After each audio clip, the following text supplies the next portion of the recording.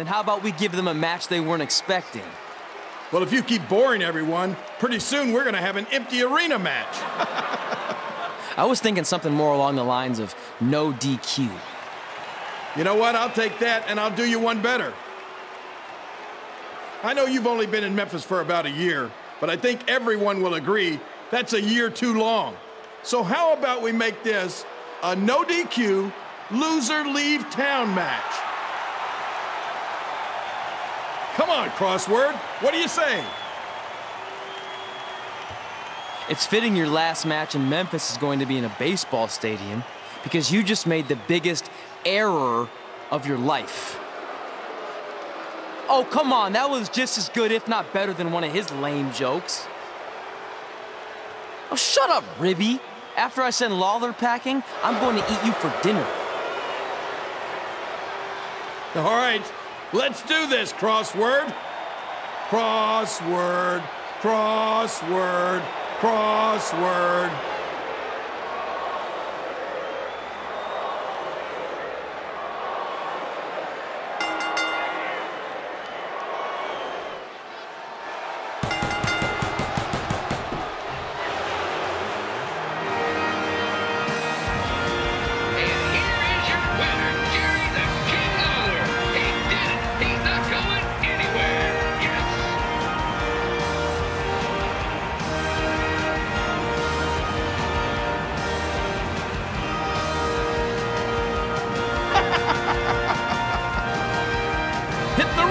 Crossword.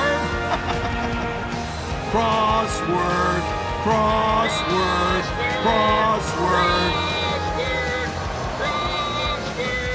We battled each other in just about every type of match, except for one that also happened to be on the list. Wrestle in a crybaby match. And since you had the first and only crybaby match with Razor Ramon back in the day, this was the perfect time to cross it off.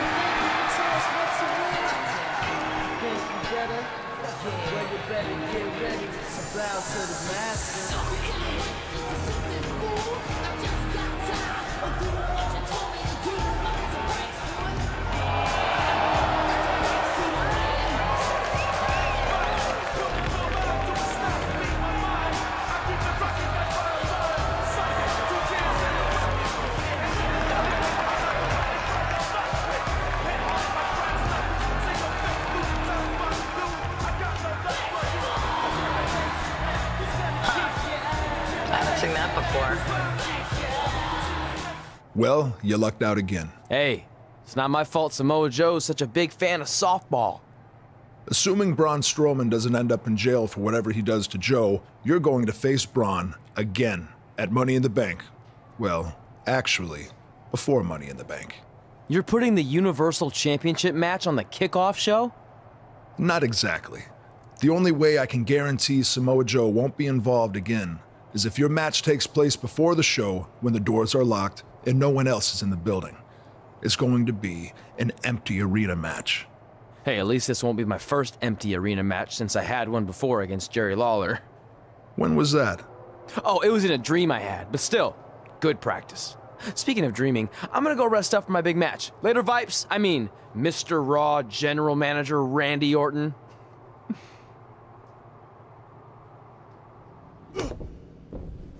Trey's giving it everything he's got to take down the monster among men.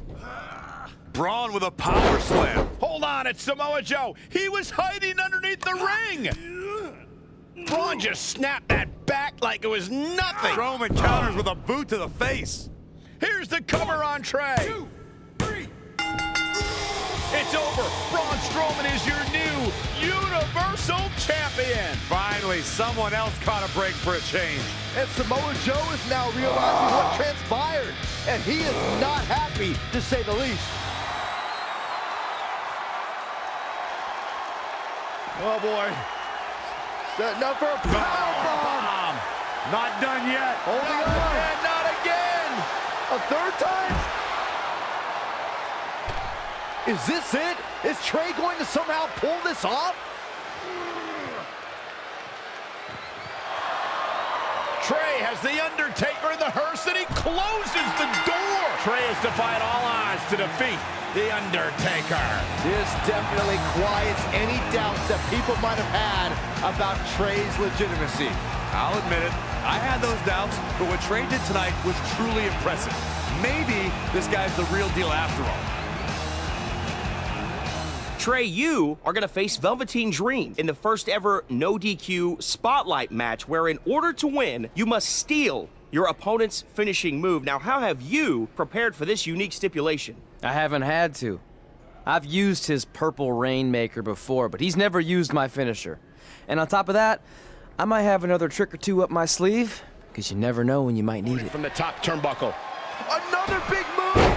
A couple of months ago, Trey hijacked an NXT broadcast, desperate for the spotlight. Well, after this huge victory over Velveteen Dream, he's now earned it. I don't think it was his plan from the beginning, but it certainly worked out in his favor.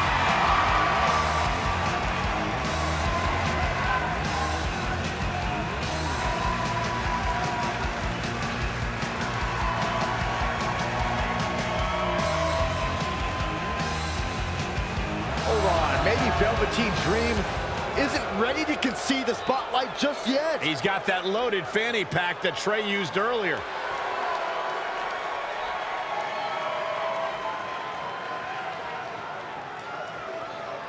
What are we witnessing? Is this some kind of strange sign of respect from Velveteen Dream? It's almost like he's putting the championship around the Trey's waist.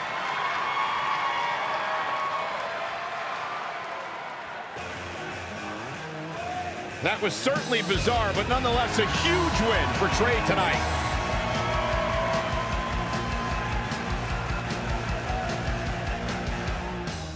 So, Red, you said last week you wanted new challenges? Well, I have one for you. You're going to defend your women's championship in the first ever best out of 5 team match.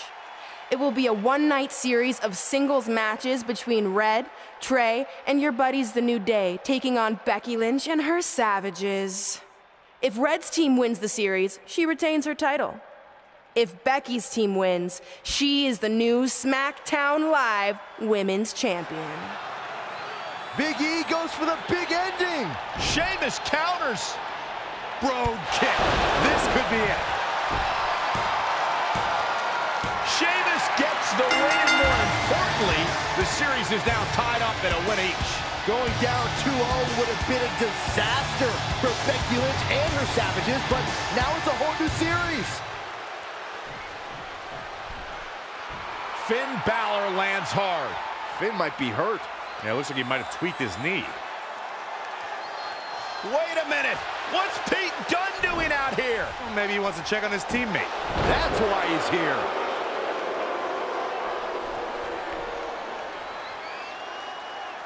And Finn Balor suddenly recovers. He's going to the top.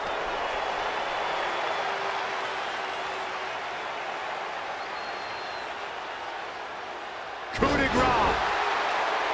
It's all over.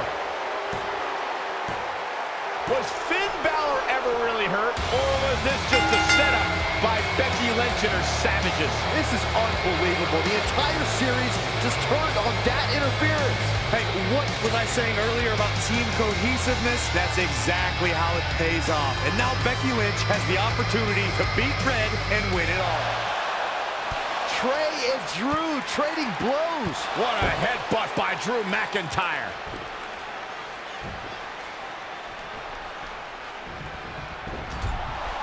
And the ref goes down. We've seen just about everything tonight.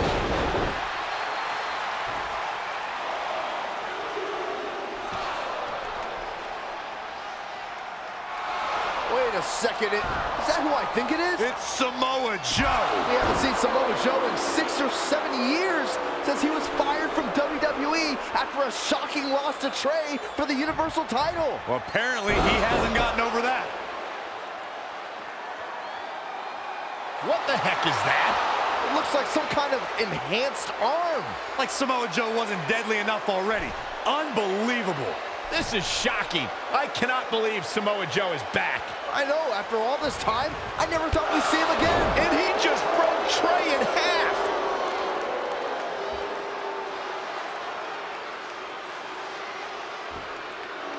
And now Drew McIntyre covers Trey. It's all over. Becky Lynch and her team has won the best-of-5 series, and Becky is your new SmackDown Live Women's Champion. It looks like Trey's gonna throw up. I don't blame him. Not only did he lose the series and Red's championship, but the nightmare that is Samoa Joe has returned to terrorize him. I'm back, and I'm coming for you. I'm honestly stunned at what we've just witnessed. And so is Trey. This is gonna send shockwaves throughout WWE.